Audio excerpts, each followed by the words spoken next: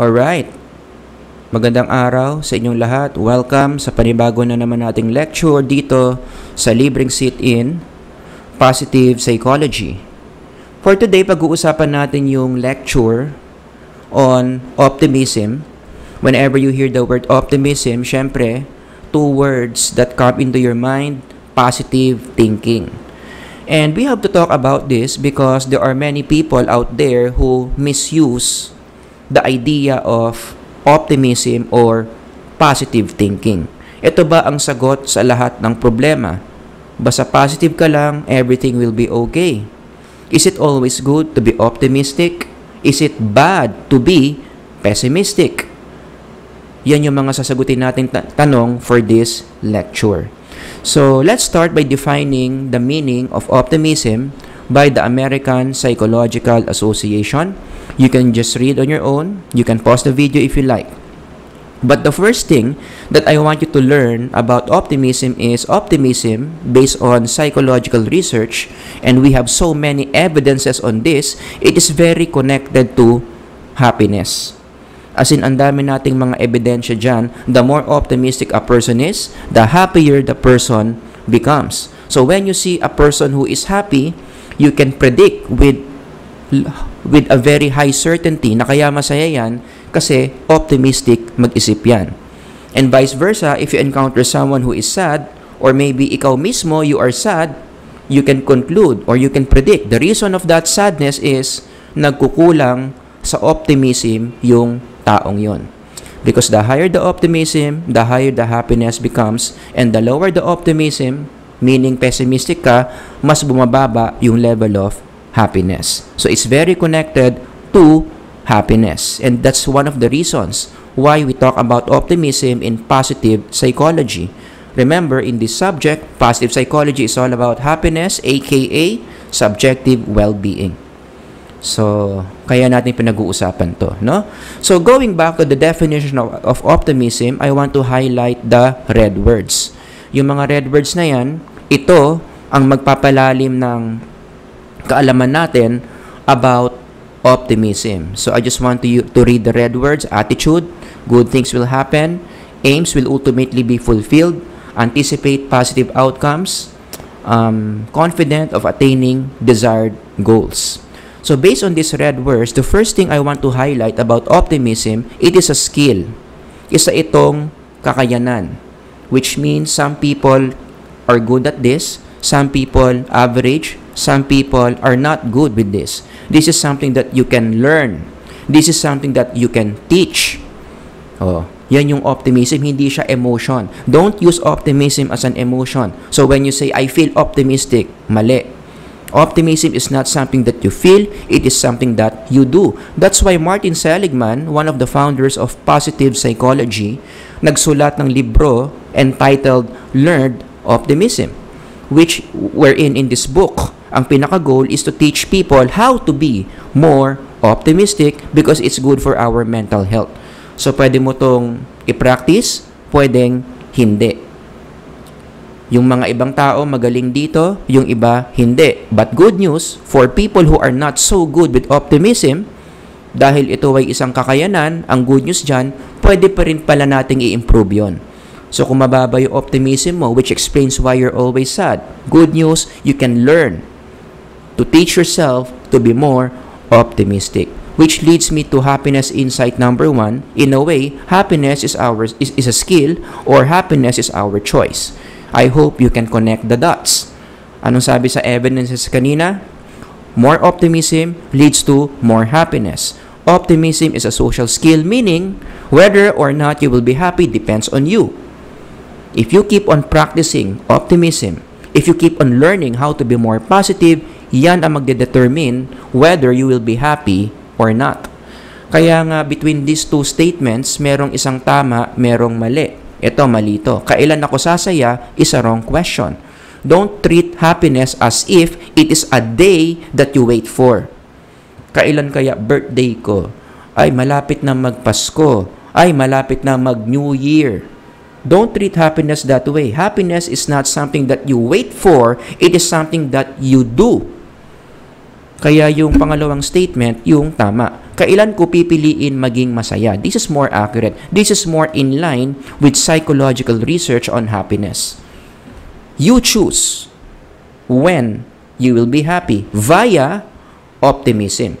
So if you want to be happy today, what do? You need to do more of optimism. So again, point number 1, optimism is a skill that we practice. Point number 2, very important also, one immediate effect of optimism is it generates or sustains positive emotions. So kung gusto mong ma-feel good, gusto mong tumagal yung mga good emotions mo, na I assume lahat naman tayo, 'di ba? Gusto na feel good tayo lagi, right? One way to do that is to keep on practicing optimism. In fact, this is the reason why optimism is one of the treatments for people with clinical depression. What do they have in common? They have low levels of positive emotions and very high levels of negative emotions. So what do? To treat people with clinical depression, babaliktarin mo. Gusto mong pabagsakin yung negative emotions niyan and increase positive emotions, which paano gagawin? By teaching these people optimism, which is what we do in cognitive therapy. Diba? In cognitive therapy, we deal with depression by fixing, by modifying how people think. Karamihan ng mga taong depressed, mali mag-isip, faulty reasoning, very pessimistic. So you reverse the pattern. Let's lower down pessimism and increase optimism and improve and treat depression. Kaya rin, given this, mag-sidetrack lang ako ng konti, hindi rin accurate na sabihin mo na ang ultimate cause ng depression is hormones. That's what the biomedical/disease model of the mind will tell you. Kaya depressed yan, imbalance ang hormones, therefore the solution is drug therapy. Tuturukan mo ng antidepressant, tuturukan mo na kung ano-anong mga hormones. Don't get me wrong, I also believe in that approach. At times we have to use those chemicals to pacify the mind, but that is not the ultimate solution for depression. That is only one of the effects of a deeper problem. In the first place, bakit na-imbalance yung chemical? Sagot, faulty thinking. So yung imbalance hormones is just an effect of an underlying cause. So if you want long-term solution for depression, huwag tayo mag-focus masyado doon sa hormones, rather what made the hormones imbalance, which is wrong way of thinking, aka extreme pessimism. So you reverse that by teaching optimism, it will improve hormones, which will improve depression. Okay? So let's talk about the how of optimism. Paano ba yan? So alam na natin yung ibig sabihin ng optimism.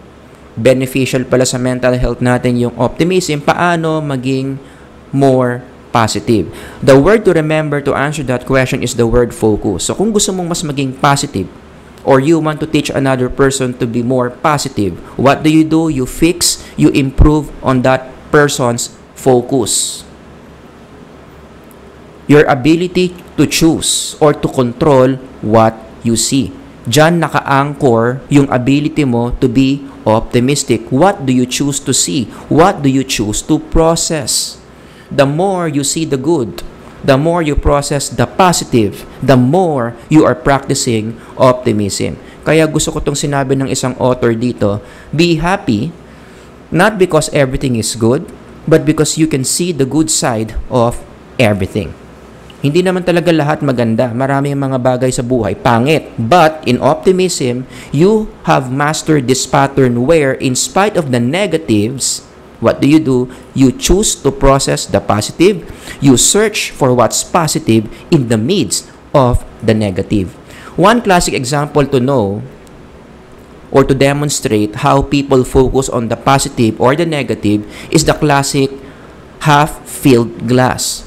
Do you see the glass half full or half empty? What differentiates optimists from pessimists? What they focus on? Yung mga optimists, ang focus nila is the water. Doon sila nakatingin, doon sa water. That's why they are more likely to interpret this as malapit nang mapuno yung baso. They get excited. Kasi malapit nang mapuno yung baso, pwede na nilang mainom. Why? Because the focus is on the rising level of the water. On the other hand, the pessimist, ang focus nila is on the empty space of the glass. So they are more likely to interpret this as the glass is half empty compared to the other one. Ito, half full, half empty. Bakit? Ang focus doon sa empty space. Malapit na maubos yung tubig. Drought is coming. A lot of people will be thirsty. So what separates the optimist from the pessimist? Which aspect of this image are they focusing on? I want to tell you a story to further demonstrate how to do optimism. Choosing to process the good in spite of the bad. Merong tatlong magkakaibigan and these are all kids. As you know, kids, mahilig sila magyabangan. So the first kid, sabi niya doon sa dalawang kalaro niya, wala kayo sa lolo ko. My lolo is so rich that if you go to his house, his gate, yung papasukan yung gate, it's already worth 10 million pesos. The second kid was not impressed. Sabi niya, your lolo is poor. Because in my lolo's house, his doorknob, the simple doorknob, it's already worth 15 million pesos. Now, the third kid, syempre ayaw niya magpatalo, mga poor pala yung mga lolo nyo. Wala lahat yan sa lolo ko, sabi niya. In my lolo's place, you know the roof.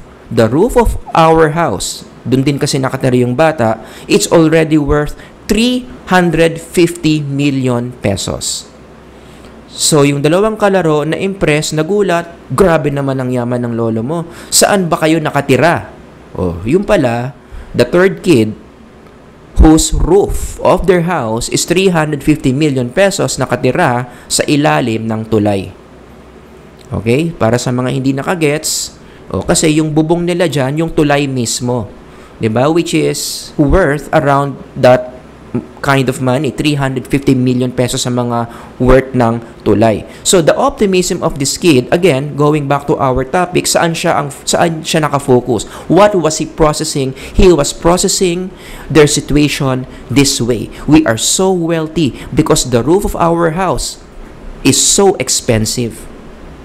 Kapag may super bagyo, we don't have to worry about our roof flying away.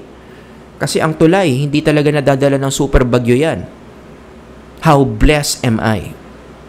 Diba? Yun yung focus niya. Yung roof. Positive. He has chosen to focus the positive aspect of his situation. On the other hand, for those people who are pessimists, they will not focus on the 350 million roof. They will focus more on their situation below. Mahirap lang sila, mabaho yung bahay nila, maliit, walang titulo, baka next week palayasin na sila, so on and so forth. Again, you see the difference. Optimism, what do you choose to focus? Do you choose to focus on the good or the bad? Okay, so the word to remember to improve on your optimism is focus. You choose to focus what's good. Now, let's do this focus exercises. You can just pause the video if you like. These exercises are designed to let you directly experience how much in control you are of your focus. So, I will be showing here a picture, visual illusion. You need to be seeing two different images here. Isang young lady and then isang old guy. Now, here's the instruction. When I say young lady, I just want you to focus on the young lady. I want you to block out, screen out the image of the old guy. Okay? Just see the young lady. And then, the reverse is true. Kapag sinabi ko namang old guy, you do your best to see the old guy and disregard the young lady. Okay? Ready? Let's do this. Young lady. Young lady. Young lady. Young lady. Young lady. Now, focus to the old guy. Old guy. Old guy. Shift to the young lady. Young lady. Young lady. Old guy. Old guy. Young lady. Old guy. Young lady. Old guy. Young lady. Old guy. I hope you did well. Warm up pa lang yan, no? So, meron pa akong isang exercise. Ito na talaga yung very psychological. Usually, this is being done in therapy sessions, okay? So, if an arrow points to the word good, ang gagawin nyo, I want you to recall a moment in your life, no matter how small, wherein that moment made you feel good, made you feel positive emotions. Happy, excited, special, whatever. And then I want you to go back to that episode in your life, recall it, what happened, who were there, so on and so forth. But if I point the arrow to the bad, to the word bad, go back an episode in your life where you felt something bad. Nagkaroon ka ng negative emotion. But limit it to simple negative emotions. Wag kayo mag-isip ng mga traumatic experiences. Okay? Only simple negative emotions. Okay, let's do this. Ready? I want you to recall an episode in your life where you felt good. Go. You can pause the video if you like. And then, recall a moment in your life where you felt bad. Go. Again, if I'm going too fast, just pause the video and do the exercise. Okay? Bad. And then, you go back to good. Who were there? What did you feel? Why did you feel special? And then, you go to bad again. Pili ka ulit ng isa pang episode, a new episode in your life where you felt bad. And finally, for this exercise, go back to good. A moment in your life where you felt good. New episode that made you feel good. Okay, so what's the lesson of those exercises we did? Pinapakita lang nito that indeed, we choose our thoughts. We choose what we see. Whether we see the good or we see the bad, we determine what we see. It is our choice to think of a good thing or to think of a bad thing. I'm sure yung mga gumawa ng exercise, di ba, wala sa inyo yung na out of control na yung mind. Yung someone who will tell me, sir, hindi ko na makontrol, hindi ko mapigilan yung bad thoughts na nag-iisip na ako ng good thoughts. Of course not. Diba? It does not go out of control. You think or you see what you choose to think about, whether it's good or bad. Kaya gustong-gusto ko tong quote na to eh. Don't cry because it's over, smile because it happened. Given a certain experience in our life, we choose how we will see that episode. Are you going to cry over it because you interpret it as bad? But ba kasi nangyari pa yan? Diba? Or are you going to be thankful for it? Smile because it happened. Now, you see the situation in a good way. Sino magdedetermine nun? Whether you see it as good or bad? Well, the exercises will tell you, you determine it. Okay? Another thing I want you to know about optimism is it is measurable. Pwede siyang sukatin, and in the language of psychology, we use standardized tests to measure optimism. And there are many instruments out there in the market that are designed to measure how high or how low your ability to be positive is. Okay? Like, may tinatawag tayong optimism scale. Meron din tayong tinatawag na life orientation test. Okay? Wherein, in that test, ito yung mga items na tinatanong just for you to have an idea kung ano ba yung mga items for optimism. You can just pause the video if you like. Letter R signifies reverse items, meaning the higher you score in these items, the less optimistic you are. Okay? Now, another thing about optimism, very important, is it also follows the continuum model. Ibig sabihin, you don't use optimism and pessimism as two categories, parang sex, male, female, or religion, Christian, Islam, or some other religion. It doesn't work that way for optimism.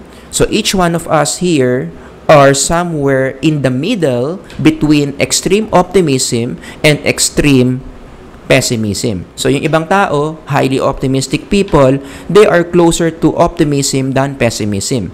Pero may mga tao rin naman na mas close sa pessimism than optimism. But we have a little bit of both. That's the point. Okay? We have a little bit of both. Lahat tayo dito may certain degree of optimism, may certain degree of pessimism. It's just a matter of which one dominates our psychological life. So we are in a continuum. It's not an either or thing. Optimist or pessimist. No. Pareho tayong may optimism and pessimism. Iba lang ng degree. Depending kung saan ka mas malapit in between extreme optimism and extreme pessimism. Okay? Now, according to research, optimism is generally good for our mental health because it is predictive of the following outcomes. Mas optimistic ang tao, magaganda ang mga nangyayari sa kanya.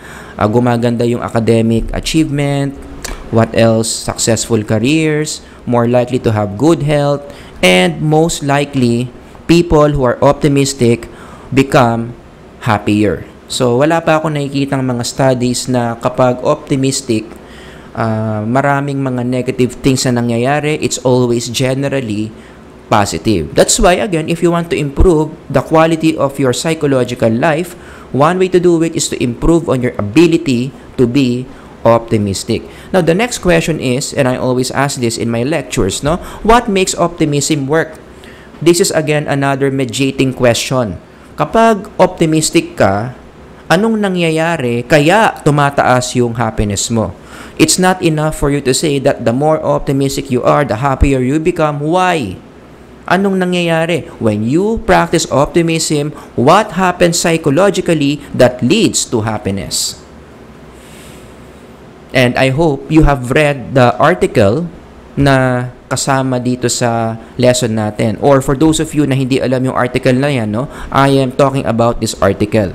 You can just go to Google Scholar and then search for the title of this article because this article gives us two reasons or two explanations why optimism leads to happiness. Okay? So it's a very interesting article to read. May dalawang sagot daw yung mga authors dito. Number one, how does optimism lead to happiness? Because when you practice optimism, it generates motivation which creates effort. Kapag na-motivate ka, ginanahan ka because you can see something in the future, something good in the future. Let's say you want to be a cum laude, you see yourself having many medals. During your graduation day, people are praising you, your parents are so happy. That excites you. That creates motivation. Something good that you see in the future creates motivation which will motivate you to exert effort to make that dream happen. And the more you exert effort, the more your dream comes true. Finally, one day it becomes true. You become happier. So, yun yung unang pathway kung bakit ang optimism nagli-lead sa happiness. Kasi nakaka-achieve ka. Diba? At bakit ka nakaka-achieve? Kasi na-motivate kang pagtrabahuhan yung mga achievements mo so your dreams come true. Another pathway, how optimism leads to happiness has something to do with low levels of stress. Kapag optimistic ka, you generate positive emotions, it lower down your stress level, which makes you become more efficient in doing something. Because in general, when people do something, when people perform something, and they are relaxed, mababa ang stress levels nila, mas maganda yung quality ng ginagawa nila. Take for instance, sports. One of the reasons why an athlete will not be performing well or underperform in a very important game is high level of stress. Sa practice, ang galing-galing. Sa practice, very coordinated yung mga movements. Pero pagdating sa laro, let's say basketball, walang na-score. Puro errors ang ginawa. Fouled out of the game. Most likely, that athlete, while in the game, mataas ang level of stress because very pessimistic. Nakita niya how strong the opposing team was. Nakita niya yung babantayan niyang player, mas magaling sa kanya. Created pessimism. And then what happened? Increased stress levels, affected performance. O para ma-reverse yun, ano dapat gagawin ng atleta? Dapat positive yung take niya sa laro. Dapat maging confident siya na magiging maganda yung outcome ng game na yon. So that athlete will be more relaxed, lower stress, and the movement becomes more coordinated, mas nagiging maganda yung performance niya, contributing to the team winning the game.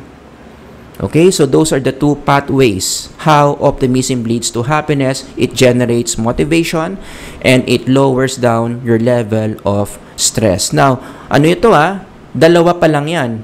Yan lang yung dalawa na present nung article na to specifically. But if you read the entire literature on optimism, marami pa. More than 2 pa yung mga pwedeng explanation how happiness leads to happiness. Maybe you can just read that on your own. But specifically for this article, those are the 2 pathways that may explain how happiness leads to, or how optimism leads to happiness. Now, let me connect optimism with God's Word, the Bible. Did you know that the Bible promotes optimism? If there is one psychological skill that the Bible keeps on promoting that the reader should do, laging pinopromote sa Biblia ang optimism. In fact, it is a direct command for a Bible reader to be optimistic in life. Let me show you some examples where optimism was promoted in the Bible. For instance, the story of Joseph the dreamer. I'm sure many of you are familiar with this. Joseph had many brothers. His brothers were jealous of him because he is the favorite of the dad. And so one day, the brothers conspired with each other to get rid of Joseph. Anong ginawa nila? They sold Joseph to the Egyptians and made their father believe that Joseph was dead, eaten by a wild animal. So to make the long story short, when Joseph went to Egypt, ang daming mga negative events na nangyari sa kanya. You can just read that on your own from the book of Genesis. But one of the highlights of the negative events he experienced, na pagbintangan siya ng rape. You remember the story, Potiphar's wife, very attracted to Joseph, niyaya siya makipag-sex. Joseph ran away, but Potiphar's wife made an issue out of it. So nagpakalat siya ng fake news that Joseph attempted to have sex with her, sending Joseph to prison. Okay? So anyway, fast forward from the prison, marami na namang mga nangyari sa kanya up to the point where Joseph from the prison became one of the most powerful officials in Egypt, where he was in charge of food supply. Basahin niyo na lang paano nangyari yon, no? So what happened when he became one of the top officials? One day, nagkaroon ng famine in his family's place, that the brothers needed to travel to Egypt to secure food supply, without them knowing that the person in charge of the food supply was the brother that they have betrayed long time ago. So you can only imagine. You put yourself into Joseph's shoes. After many years, you see your brothers again, those brothers who betrayed you, and they're thinking you're dead. They don't even recognize you. Diba? I mean, your tendency is to experience something negative and do revenge towards your brothers. Gagantihan mo yan. But if you read the account of Joseph in the book of Genesis, he wasn't like that. In fact, he did not take revenge against his brothers. He was very positive towards his brothers, to the point, isa sa mga madadramang tagpo ng story na yan, where finally Joseph revealed himself to his brothers and assured them that nothing bad will happen to them. And then they hug each other, some sort of a family reunion. Now, the question is, what made Joseph feel positive towards his brothers in spite of the bad things the brothers did to him? Because Joseph practiced optimism. The way he saw all the things that happened to him in Egypt, very positive. Specifically, yung framework ni Joseph, where it helped him to see everything in a positive perspective, is the great Genesis chapter 50 verse 20. Ano yung framework ni Joseph in life? You intended to harm me, but God intended it all for good. So all the bad things that happened to him, ang interpretation ni Joseph dyan, this is not happening because it's a bad event. This is happening, all these bad things are happening because God has a plan. Kaya hindi siya nagalit sa mga brothers niya. 'Diba? Na-sustain niya yung positive emotions niya by applying this framework that all things that happen to him, kahit na negative, are all part of God's plan. And everything that God plans for, laging good yung outcome. Now, that's optimism. Another example where the Bible promotes optimism is from the book of Deuteronomy, specifically to the Israelites. Laging sinasabihan yung mga Israelites that whenever they feel down, whenever they feel discouraged, they just go back to their history and remember that day where God delivered them from the Egyptians. Paulit-ulit yan. Kaya nga kinuman din sila to observe that part of their history through the feast of the Passover, where they remember what's written here. Remember that you were slaves in Egypt and that the Lord your God brought you out of there with a mighty hand and an outstretched arm. Specifically, ano yung part of their history where they need to remember that? Ano ba yun? Ito yung crossing of the Red Sea. Yung mga words dyan, no? Yung brought you out of there with a mighty hand and an outstretched arm, it signifies or it portrays this part of their history, which is very positive. Where God, sa harap ng mga Israelites, naghimala. Hinate yung body of water for them to be able to pass through. And then, by the time the Egyptians ang nandyan, sumara na yung tubig, enabling Israelites to escape the Egyptians. O, diba? Kung baga, to paraphrase this commandment, every time you feel down, you always remember the good things that God has asked you, or you just remember the things that God has done for you. Diba? Which is an expression of optimism. Last one, New Testament. This is pretty straightforward by the Apostle Paul. What does he instruct people to think about? Whatever is true, noble, right, pure, lovely, admirable, excellent, praiseworthy, what do? We think, we process about such things. Anong tawag dyan? Optimism. It's being promoted in God's Word. Now, for the next part of this lecture, I want to demonstrate how we can use optimism to comfort someone, because that's one of the psychological situations where you are required to teach optimism when someone is feeling down.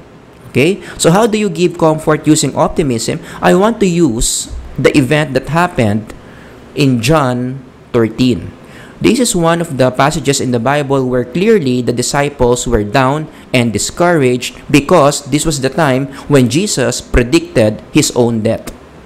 Dito na siya nagbigay ng mga huling habilin niya, mga last wills niya, because at this point, Jesus knew that the day is coming where someone will betray him, Peter will deny him 3 times, he will die on the cross.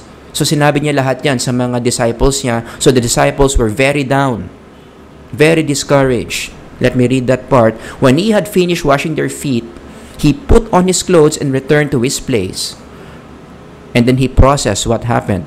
Do you understand what I have done for you? He asked them. You call me teacher and Lord, and rightly so that for that is what I am. Now that I, your Lord and your teacher, have washed your feet, you also should wash one another's feet. I have set you an example that you should do as I have done for you. Paraphrase what he's saying here, gawin nyo pa rin to kahit hindi nyo na ako kasama, kahit wala na ako. Diba? When you hear those words coming from someone who is so special to you, talagang madadown ka. It's so hard to be optimistic during this time. But Jesus knew, the master psychologist knew that the disciples were down. So let's watch how the master psychologist goes to work to use optimism and uplift the downhearted disciples. Okay? Bago natin gawin yan, balik muna tayo sa definition ng optimism. How do you define optimism? Again, those red words. And let's see, based on what Jesus will say to his disciples, does it fit the definition of optimism? So Jesus starts with this verse, do not let your hearts be troubled. Why did Jesus say that? Because he knew that the disciples were troubled. And this is a principle that we apply in therapy or in clinical psychology. We help the client identify what emotion he or she is feeling. That's step 1. Name the emotion. So Jesus named the negative emotion the disciples were feeling here, which is trouble. The heart is troubled. And then, anong ginawa niya? Anong sinabi niya? The yellow words. Now, he promotes optimism.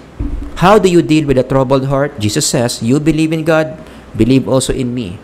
And then remember, I am going there, somewhere, to prepare a place for you. I will come back and take you to be with me, that you also may be where I am. Jesus was painting a positive future for his disciples. It's like he's saying, alam ko, mahirap maging positive ngayon. But if you just look beyond what you see, in spite of these bad things that are soon to happen, good things will come. Now, you compare those yellow words with, again, how the APA defines optimism, and you decide, pumasok ba? Yung mga sinabi ni Jesus dito, does that capture the definition of optimism? The answer is yes, it does. Eksaktong-eksakto. Anticipate positive outcomes, confident of attaining desired goals, so on and so forth. Exactly how Jesus did it. So the next time you meet someone who is so discouraged, nada-down, gusto mong tulungan, ano yung steps? Number 1, help the person identify the emotions, the negative emotion. And number 2, help that person see the good in the midst of the bad. Help that person paint a positive future in spite of the nearing negative events. In that way, matutulungan mo yung tao na pababain yung kanyang troubled heart. Ipakita mo sa kanya yung maganda at posibleng maganda na mangyayari kapag nalampasan niya yung pagsubok. Okay? Other information about optimism. Number 1, is it good to expect the worst? One of the reasons why many people are not optimistic or are not practicing optimism is because they are afraid to be positive. They are afraid to be discouraged. I'm sure many of you who are listening may ganyang pattern. Bakit ayaw mong umasa sa maganda? Kasi ayaw mo ma-discourage. Why do you expect the worst? To lessen the pain. Diba? Common excuse yan eh. Why do you expect the worst? Pinapractice ko sa mind ko para pag nangyari nga yung worst, hindi siya ganun kasakit. Now, is that true? Does that strategy serve its purpose? The journal article that I'm talking about kanina pa answered that question. That's why I highly recommend you read the journal article. It's a very interesting read. In one of the parts of this article, let me read, and I quote, "Concerns have been raised that these benefits could be offset by increased distress when people are surprised by unexpected negative events. However, there was no evidence that optimistic expectations predicted distress after the events. People were distressed about negative outcomes regardless of their expectations." So, sa article na to, kung babasahin ninyo, there were two groups of people. Those who hope for the best, and those who expected the worst. Now, if you compare the data, again, the specifics, basahin nyo lang sa article, I want you to notice something here. Yung mga tao na nag-hope for the best, tapos hindi natupad yung ina-anticipate nila, are they discouraged? Yes. Around level 7, they felt bad. But if you compare this with people who expected the worst, hindi mangyayari yan. Hindi nga nangyari, nagkaroon ng negative outcome. Were they distressed? Yes. But the key finding is the level of distress here is just the same as the level of distress of people who hope for the best. Diba? Kasi yung expecting the worst, ang hypothesis natin dito, because you expected the worst, dapat mas mababa yung level of distress.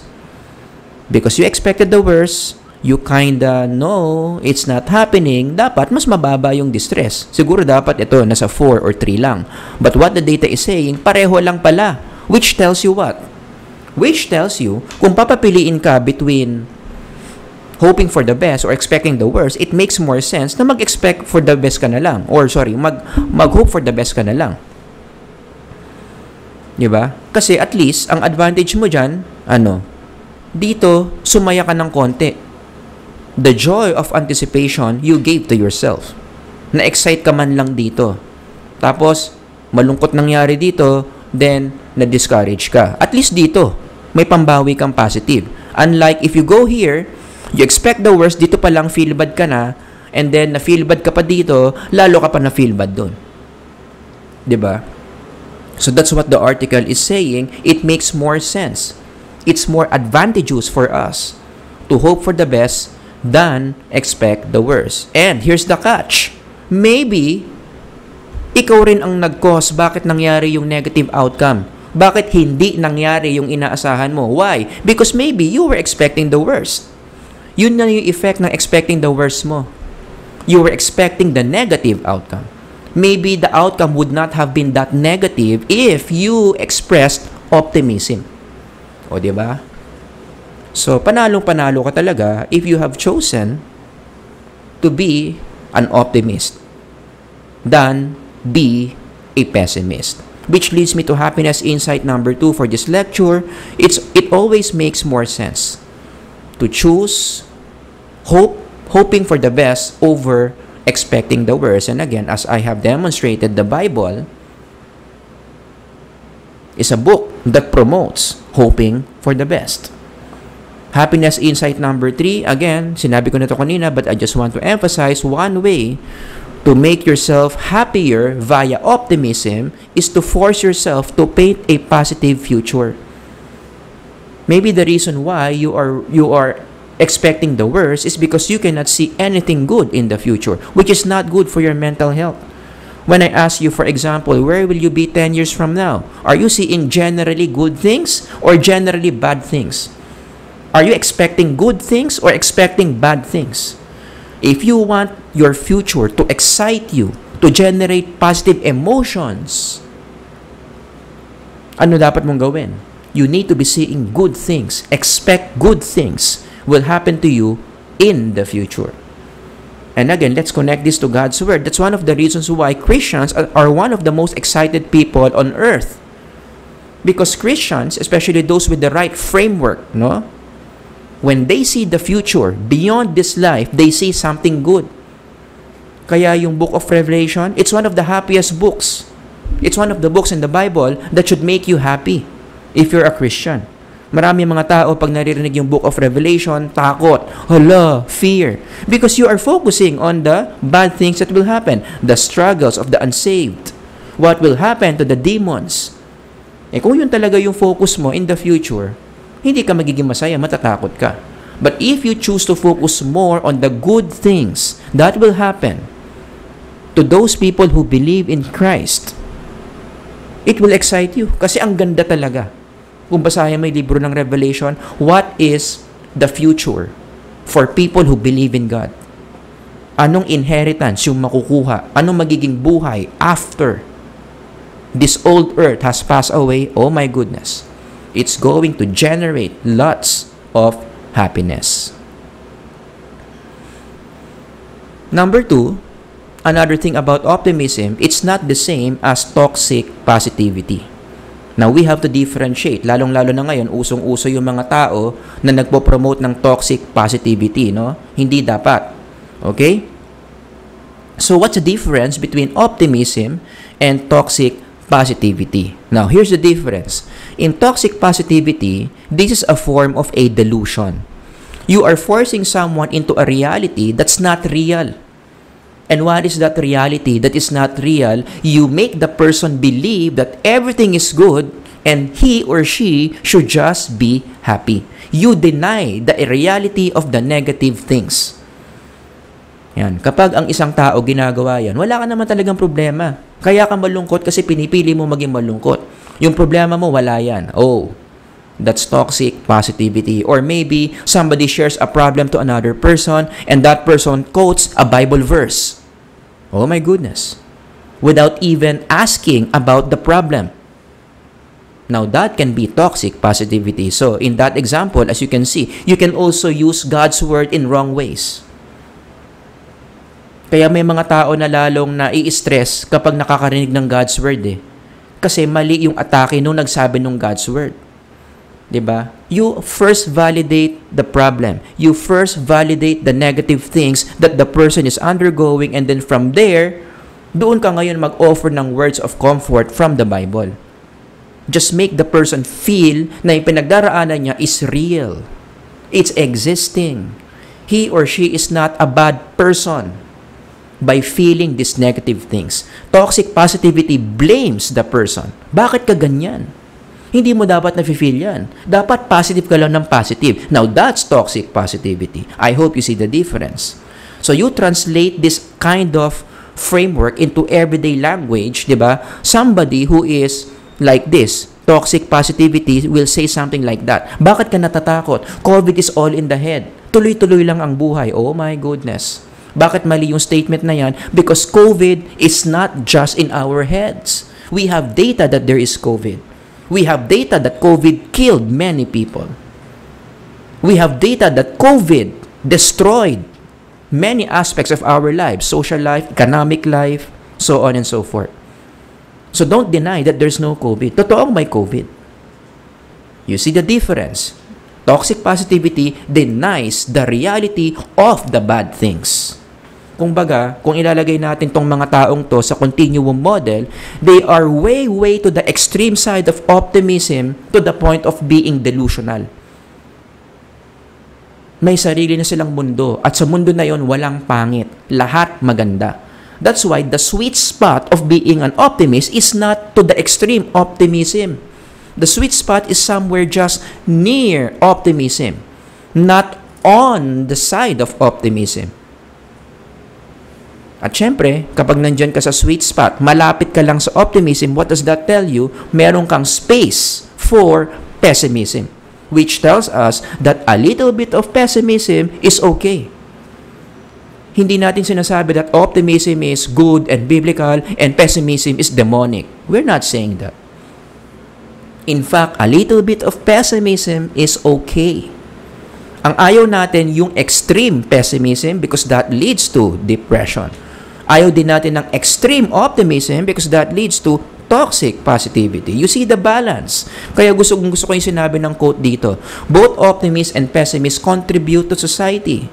The optimist invents the airplane, the pessimist the parachute.